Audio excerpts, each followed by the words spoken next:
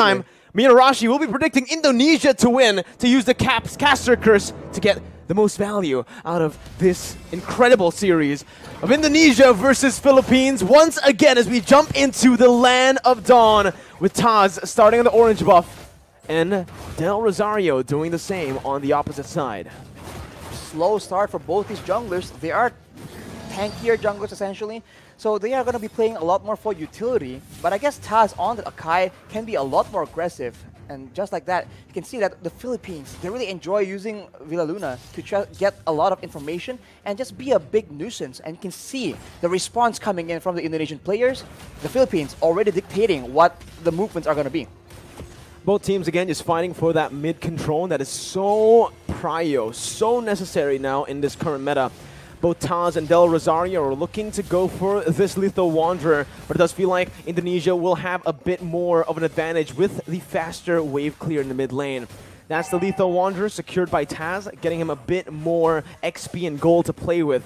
So he'll have that power spike very early on, already at level 4. As we mentioned, the wave clear game is now being a lot more monitored, a lot more managed by the players from the side of Indonesia. They've suffered from it once, they are not trying to suffer the same fate again.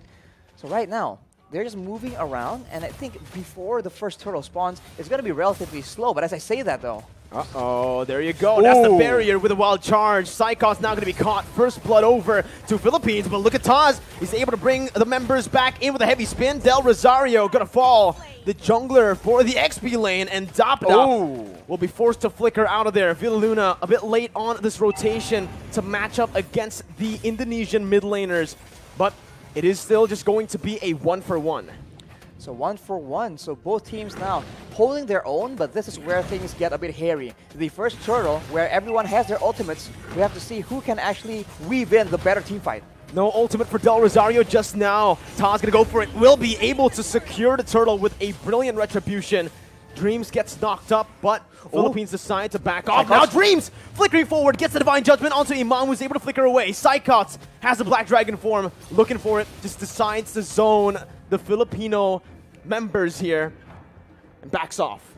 Back away, and we can take a look at how the changes have impacted this Faramis, right? The Cult Altar was used in that fight, and with one single spell, the rest of the team from Indonesia is able to melt down that HP bar. So it really isn't an all-win teamfight solution, but it is very situationally used to help save members from big burst damage. Now it's a complete change from game number 1. Imam, though, going to be immobilized. That's the damage coming through. Whew. Sniped down by Brands, but the kill will go over to Hijume. Brands sacrificing a bit of gold there in the bottom side, but will still be able to catch up down below to pick up that cannon minion. With stronger laners on the hands of the Indonesian players, they are now able to actually match the aggression, the fights, the skirmishes from the members of the Philippines. And now you can see that the Kaja pick is just having a lot more impact. This is what they wanted to do in game number 1, but the macro play coming in from the Philippines was able to deny that. That won't be the case for this game though, and now this becomes a contest of proactivity. Who can have the higher work rate, the more versatile maneuvers, and just the more proactive plays. And this is the reason as to why I felt like the Leslie should have been the one, the hero, to be banned out by Team Philippines. Because you can see, on this Leslie, sure, you're very vulnerable, but you also are really good at actually going at duels up against the Beatrix. I would actually say in a 1v1, it's skill dependent, but Leslie has a bit of an edge. Why? Because he doesn't need to target any of his skills. It's not a skill shot. Meanwhile, for the Beatrix, you need to go for those render shots to actually be able to compete in that range battle. They have to be careful though, because Soriano has the Blade of Despair completed. It will be a big factor in the next fight. The Turtle is being pressured for both teams, but it seems like the Indonesians will have a bit of a lead in the control game.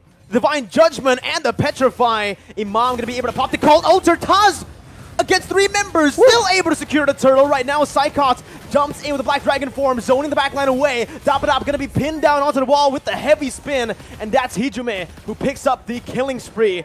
Everything going well for Indonesia, and everything going wrong for Philippines in the early game of Game 2. They lose a member to the pickoff, they lose a turtle to the steal, so Indonesia is completely taking over.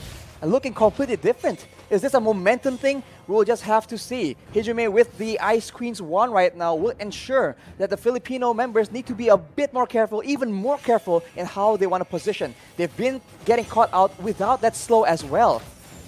Brands has just been farming up a storm. I really want to take a look at these items, right? It's a good steal by Soriano, but he got full turret gold, clearing waves constantly. He should have more gold than Soriano here with the assist that he got as well. But here in the mid lane, the bottom side river, Del Rosario going to be chained up again, and that's the pin down by the heavy spin. Del Rosario going to fall for the second time in this game. Dreams with another divine judgment over to Imam, as that's an Nibiru's passion dealing no damage over to Taz, who jumps in again. Soriano zoned away, but the damage coming from Brands, shooting him down. Dapadap finally rotating towards that bottom side, but it's a bit too late once again. Team Philippines falling more and more behind as we go and progress into the game. The Philippines are having very much trouble trying to manage distance because they're being slowed an insane amount. At any moment, it starts with the slow, and then it gets followed up with the Divine Judgment, with the heavy spin. So Indonesia's pick-off game is going exactly how they want it to, and right now, they also have the advantage when it comes to range, and also when it comes to that late game. They have that artillery with the real-world manipulation, and they also have the Leslie that can do a lot of true damage, up to 2k in a single hit, and in the late game, Soriano will have a lot of issues trying to get any impact done in the middle of a big team fight. There's so much CC from Team Indonesia. There's a lot of survivability from Philippines, but they need to be able to utilize that crazy engage from the Wild Charge, and right now, it just doesn't feel like they are going to be able to. Taz there going for the turtle. That's going to be the real world manipulation that was popped into for Soriano to flicker out. They baited out the Cult Altar, and they baited out Villa Luna into the other side of the wall. Mid lane turret going to be sieged down. Brands looking just to poke the Filipino members, but it's a good disengage by both teams. It's still a small victory for Indonesia with that turtle take. Look at how much movement, how much of a reaction you can see from the Filipino players whenever Psychots is on the map, whenever he makes an appearance. He wasn't even popping the Black Dragon from initially, and everybody was walking backwards in fear of that engage coming through. And when you are so focused like that, you are not looking at Taz with a heavy spin. You are not looking at Dreams waiting for that Divine Judgment. What I want to look at is definitely the items here for Brands, because I wonder how much gold he's actually gone this game. So far, he has been left untouched to free farm. And he's dealing so much damage. That's going to be the flicker over to Divine Judgment as well to find Del Rosario. The true damage does its work. Brands picks up the kill. Dapadap trying to look for a re-engage now, but only taunting Taz. Look at the poke put down by Brands. Dream's going to be in the midst of it all right now, as he is going to be able to dish out some damage to zone the other members away. Dream still there with Psychots from Psychots with a petrified to find Soriano, and the furious dive to get Imam low under the tier 1. Gunned down by Brands. It's a 2-0 trade for Indonesia. Unreal execution coming in from Indonesia right now. We thought that Psychots was the main distraction. He was the one coming in from behind. You barely notice it until it's way, way too late. Let's take a look at that replay right now. The fight was breaking up. There's a lot of action back and forth, and Psychots out of nowhere. The tower doesn't even matter because it's way too low. Indonesia able to actually push Philippines into a very uncomfortable position, and now with all the advantages when it comes to crowd control, when it comes to damage, they are looking at a cruising victory in game number 2. This is insane. Unreal. That's the word you can use for it, right? So much doubt for this Indonesian team after they qualified to represent Indonesia with only a week to prepare right after qualifying. Still able to play super well. And now they're rotating towards that top side. Taz soloing that lure. Del Rosario caught no one there to help him out. Has to use the Wild Charge defensively and will lose out on a lot of HP. Brand still is able to get out. Has the flicker. They're going to go in for another re-engage here. Just some poke down onto the frontliners. And you can see that true damage, Arashi. I really wonder what the items are looking like right now, because the damage is pretty unreal already in 9 minutes for a Leslie. It comes with a true damage, and when you're concerned about the true damage, you can actually feel the burn coming in as well. Look at the items, as you mentioned. the Windtalker, the Endless Battle as well, allows him to get so much more burst damage initially, and after that, the Berserker's Fury allows him to dish out a healthy amount of DPS. On the other hand, you can see the Yve, right? Hijumi with the Glowing Wand, all these tanky members are taking percentage HP damage whenever he's dishing out these spells, and they are absolutely spammable, and the Siege game is dangerous. Luna going to be caught in that real-world manipulation. Imam as well, zoned away. The wave manipulation from Indonesia, absolutely phenomenal, as they are going to be able to use the Lord down below to pick up a turret. With Psychot zoning the other members away with a Black Dragon form as well. That's base turret number 1 taken down. Top side pushing in, but Indonesia will decide to just play it slow. Clear out the mid lane and reset. They have an absolute advantage when it comes down to those siege situations. Having the Yave, having the Leslie means that you do not have to go and force those fights, because there's no other way for the Philippines to dish back that kind of damage. Soriano is the only solution they have, and at this point, when the only option you have, when you only have a single option, it becomes very easy for your opponents to try and adjust to that. But the Philippines, it seems like they are not willing to completely concede control just yet. They need to be very careful though, because the flank game, that flank game is just so on point from Indonesia right now. This is what we saw in Game 1, only just the opposite happening here in Game 2. Indonesia having control the whole 10 minutes early on.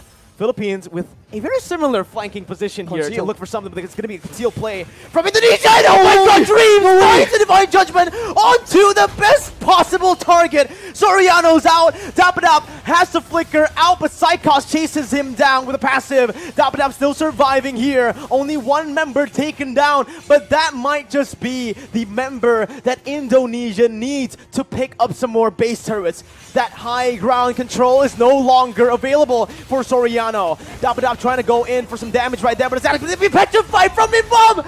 He's going to be taken down. The wild charge in desperation. Villaluna in the back has to back off.